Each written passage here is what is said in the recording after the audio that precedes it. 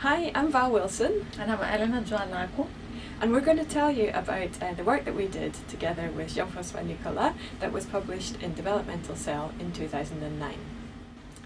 We're interested in how, during embryo development, cells that were initially able to produce all the regions and cell types in the adult make a series of lineage choices, first into broad domains, giving rise to a body plan, and then to smaller and smaller subsets of more differentiated cell types.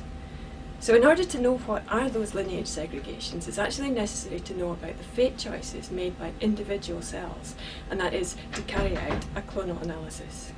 So the major clonal analysis study in mouse had been done almost 2 decades previously by Kirsty Lawson, who constructed what is now used as the standard fate map of the early gastrulation mouse embryo. But her experiments were done in culture and couldn't tell us anything about the long-term fate of individual cells, or their progressive restriction in fate, which is something we all thought happens, but at the time there was limited evidence for this. So we were interested in particular in the emergence of cells that will become the skeleton, muscles, and the nervous system. So this is a process that takes several days in mice, and it relies on a set of progenitor cells in the primitive streak and the tail bud. In our previous experiments, we found that those progenitors occupy a very small subregion of the primitive streak and the tail bud, and some of our experiments had hinted that they were stem cells. So in those studies, we also need clonal analysis to know whether single cells can both make differentiated cells and more copies of themselves, a process called self-renewal. So Elena, who was doing her PhD in my lab, used a technology that had first been developed by Jean-François. He had devised a genetic method of labelling single cells and their descendants, allowing them to be tracked over very long periods in undisturbed embryos. In fact, his studies already pointed to a stem cell progenitor for the muscle, but because of the constraints of the study itself, the muscle-specific promoter that he used, it wasn't possible to say where that progenitor was, or whether it was restricted only to muscle, or actually was a stem cell that gives rise to more cell types. A similar study that he did of the nervous system with Luc Matisse also suggested that the nervous system was derived from a stem cell progenitor, but there was no way of knowing whether it was the same progenitor as the one for muscle. So these two problems, whether muscle and nervous system share a common progenitor, and whether or not these progenitors were stem cells, required a clonal analysis approach that could report on all tissues in the mouse embryo. I started the project in Val's lab and later continued in Jean-François Nicolas' lab when I moved to the Pasteur Institute in Paris. We carried the work out as a collaboration as part of the European consortium Eurostem Cell.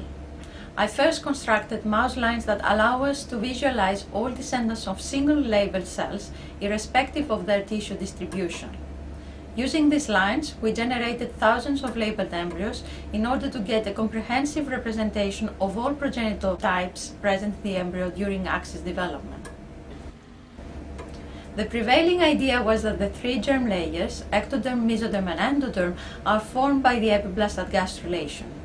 These early progenitors were considered as the first branch points in the differentiation of the pluripotent epiblast towards tissue-restricted precursors.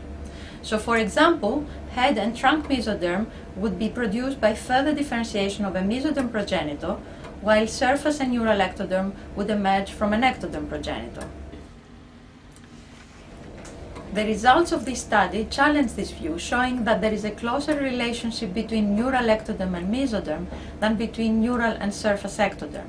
We found that after segregation of endoderm and surface ectoderm at gastrulation, single progenitor cells continue to give rise to both neurectoderm and mesoderm of the posterior axis, including the tail.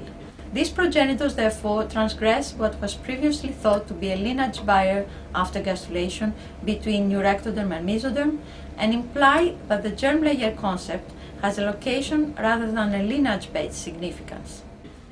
Neuromesodermal progenitors behave as stem cells. Once they are labeled, they produce differentiated derivatives that extend over long axial distances up to the caudal end of the embryo where they reside, suggesting therefore that they can self-renew.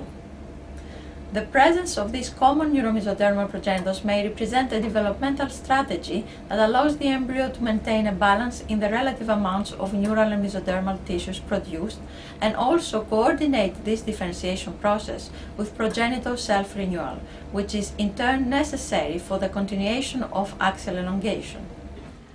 These results raise new questions, in particular about the gene network operating in the cells to control the different fate choices.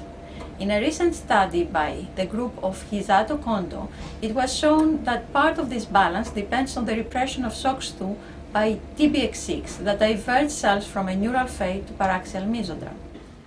We think that these results will also be important when devising protocols for ESL's differentiation. Driving cells to make lineage choices that are similar to those that the cells make in vivo should allow scientists to produce pure populations of cell types that are difficult to obtain at present.